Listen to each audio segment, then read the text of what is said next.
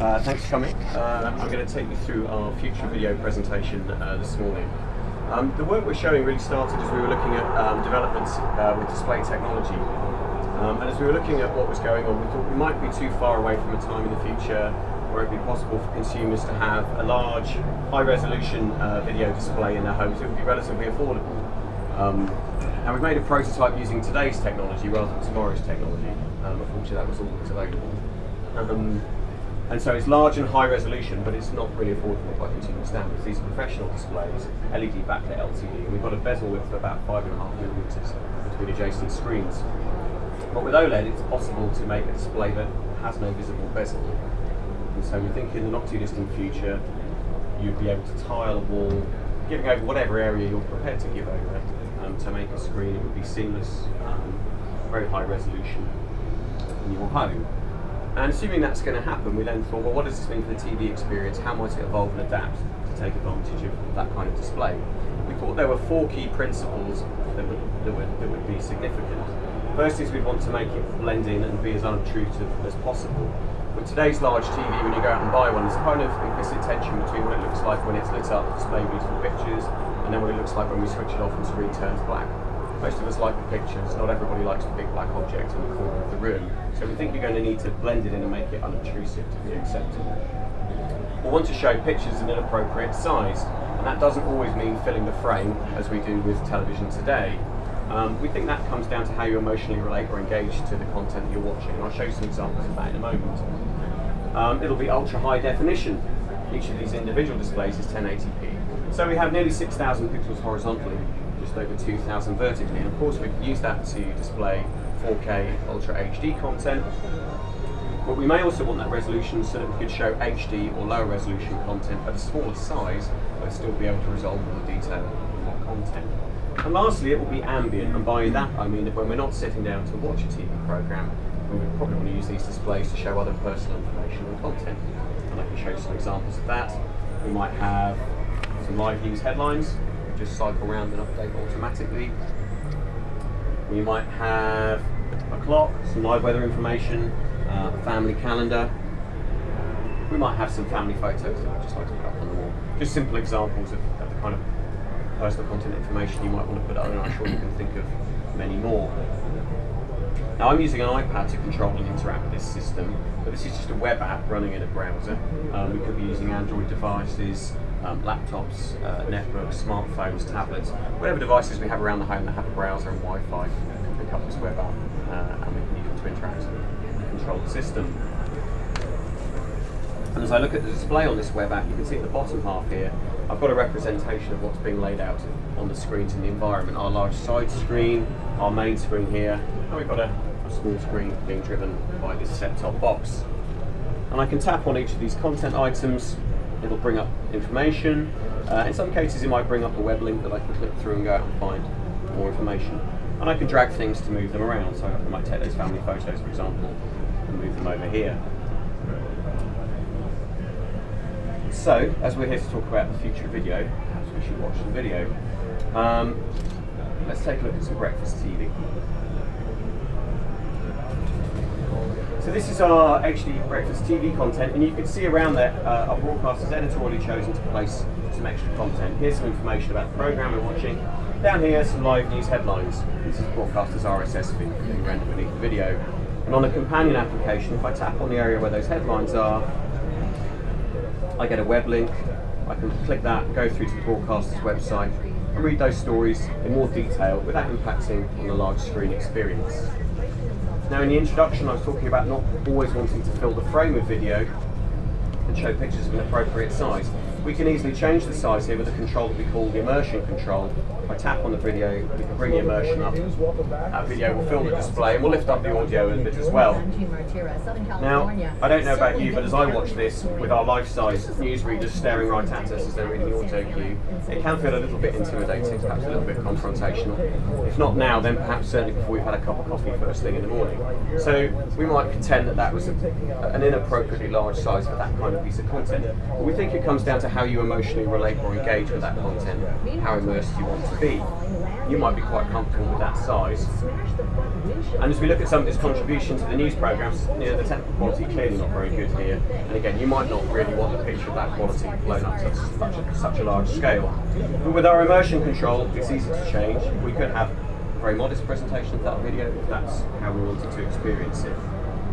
Let's bring it back to a medium level here, and we'll notice as the programme transitions into the weather segment, that area underneath where we had headlines is updated, again under broadcaster control, to reflect what we're seeing in the video. This segment of the programme is sponsored, so we have a sponsorship graphic there. If I tap on that area on the companion device, again I get a web link and I can find that, go through to the sponsors landing page, find out more information about their products and services. And as I skip us forward a little bit further into this programme again, into the travel segment, you'll see we've got some live travel information. And of course that can be personalised to reflect my location on my journey to work in the morning. Now everything you're seeing here has been implemented in HTML5, and in fact each of our large displays and the small display being driven by the set-top box over there is running in a web browser. In the room, we've got one 5.1 audio system, and it's connected to the host for the browser driving these screens. But my other two screens don't have any audio system attached. I can drag the TV around just as I was dragging the other content around earlier. I'll drag it over there. And as the video lands on this display, hopefully you can hear the audio's panned round to reflect its position in the room. Now, as I said, it's only this browser that's connected to the audio system, so that content in fact is still running here, but we've hidden it. And we've done some work to the AV pipelines for these browsers, so that as we play the same video in multiple browsers, they will be frame accurately synchronized. So we're hearing one instance which has been hidden, and now we're seeing a second instance over here. The reason we've done that is we didn't want to have to keep introducing speakers or audio systems into the room for every set of screens that we bring in. And today you can't really buy a piece of consumer audio kit that can cope with inputs coming from all those devices and set them up appropriately in the sound field. So that's the way we tackled that problem. Now you may have noticed as this content moved around, it was relayed out to fit the different shaped screens that we have over here. And also there was already some content there, and that got displaced automatically. That's because we've got a layout engine that's sitting behind the apps running in these browsers and just managing the presentation of content across all of these displays. We're doing that to just try and make it easy for users to use. We don't want them to have to kind of manually resize things to make them fit. And if I want to move something in a particular place, we'll just move things out of the way for us. So we'll leave our breakfast TV there. We can show live TV channels on the system, and I'll just bring one of those up now. So this is off-air satellite, just takes a couple of seconds to tune.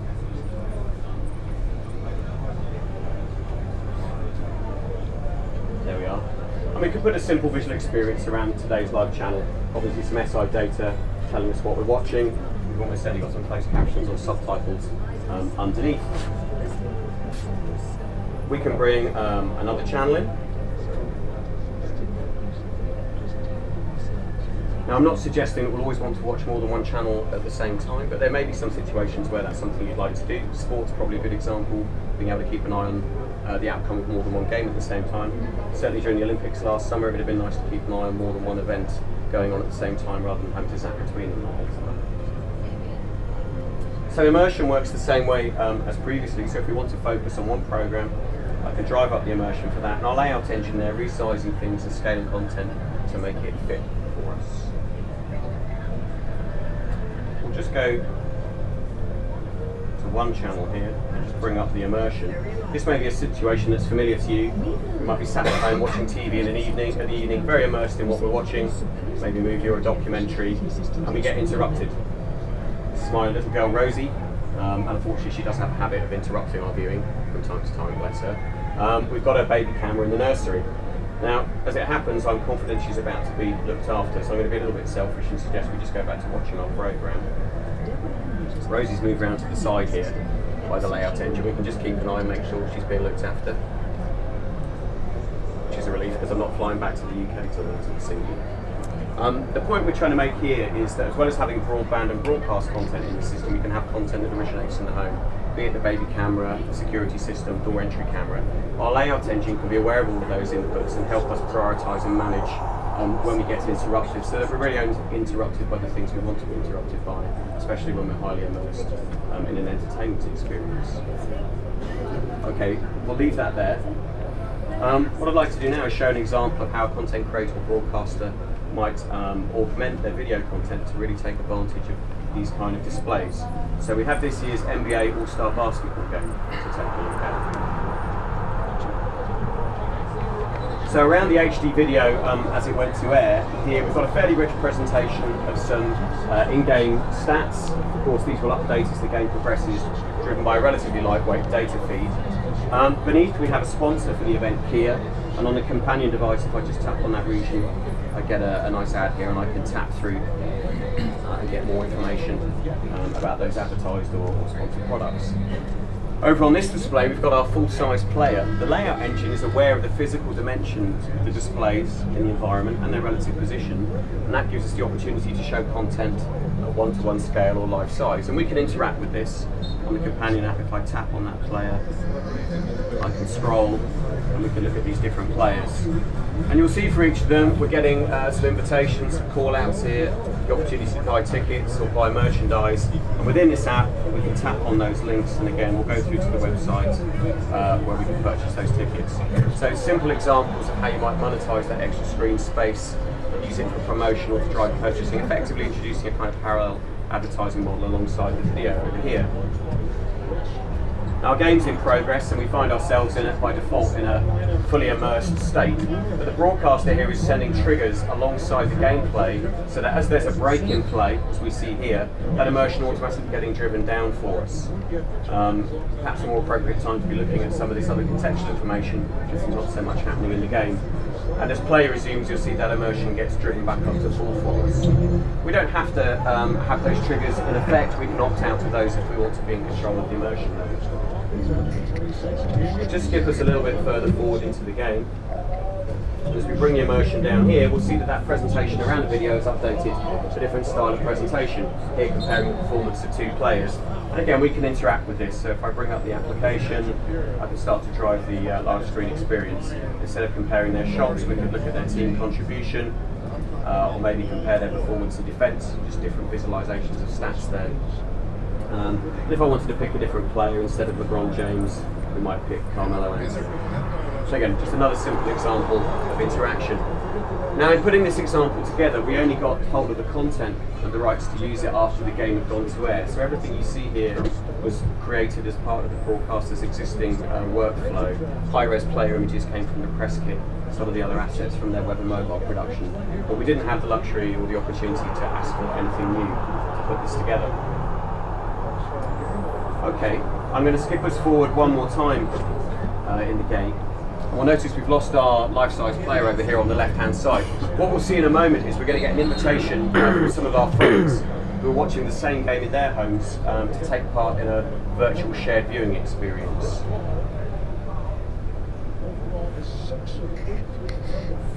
So here's our invitation, appeared on the wall. It's also popped up on the iPad, so we'll accept the invitation and join our friends.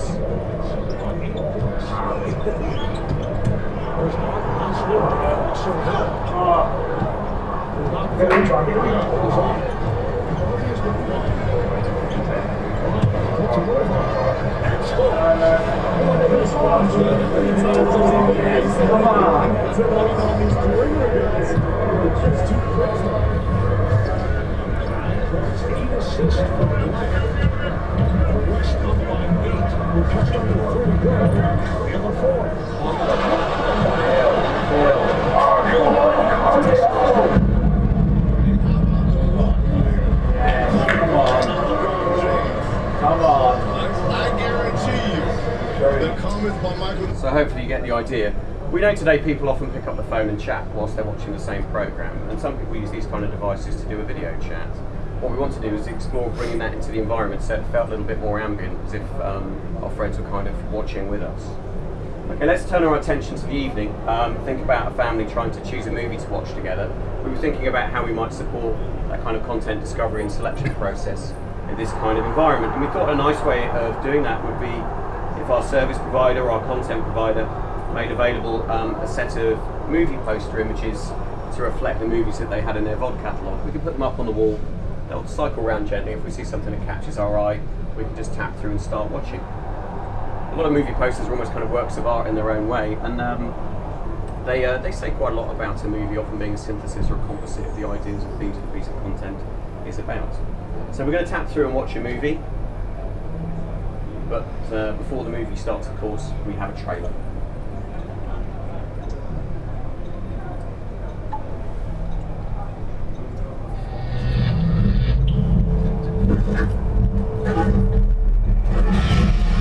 I want to leave this house. It's not the house that's haunted.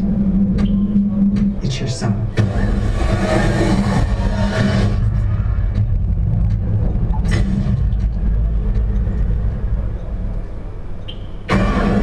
You'll notice our video there is irregularly shaped. Because we're freed from the constraint of always filling a rectangular frame, we've got a little bit more sort of creative opportunity to use different size and shape assets. So this is our movie, and this is in 4K resolution.